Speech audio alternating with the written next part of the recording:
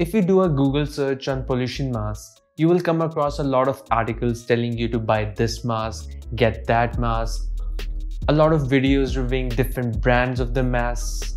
Some are saying that this mask filters out 95% of the pollution, others are saying it filters out 99% of the pollution, but a little logic and research will tell you that this is not completely true. Otherwise, there's no point in making this video.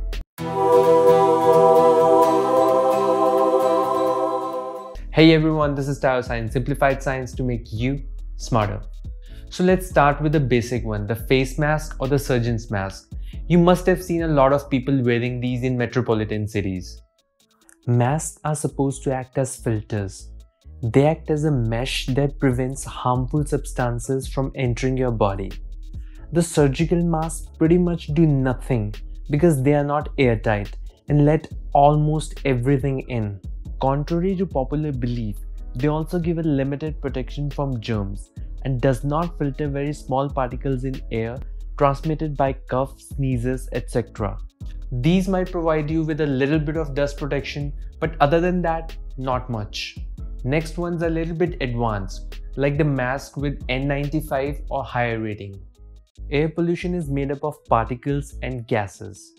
Gases include carbon monoxide, nitrogen dioxide, sulfur dioxide, and volatile organic compounds. Though gases are definitely harmful, the fine particles, especially below the size of 2.5 microns, are really bad. N95 respirators means they allow only 5% of the particles to enter, rest stay outside, mainly because they give a good air seal. But they do not remove gases and let them in, like nitrogen dioxide that makes lungs inflamed and cause bronchitis. N95 masks also protect against bacteria but not against viruses, which because of their small size can easily pass. N95 masks are mainly used in industries where exposure is limited to dust and small particles. Also in places near fires or forest fires. Still only dust protection, no protection against gases. Even FDA has mentioned that on their site that they provide only limited protection. Moreover, the masks are not the most comfortable thing, especially if you are suffering from cardiac and respiratory conditions. In these conditions, masks can make things even worse. I want to be very clear that I'm not talking about the defense-grade gas masks. I'm just talking about the masks that you normally see in public use. Defense-grade gas masks are designed for chemical and biological warfare, so I think they can pretty much endure pollution. But the thing is, they provide protection only for a limited time.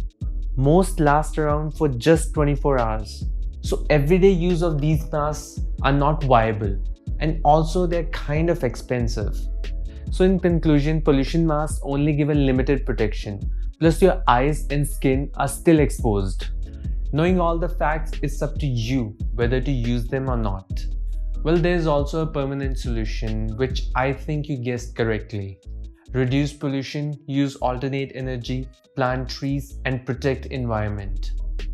And well, that's the reason why scientists are insisting on that rather than gas masks. Please hit the subscribe button if you want to see more videos like this. Don't forget to hit the notification bell, like, comment, and share. And as always, keep learning, keep exploring until you know everything.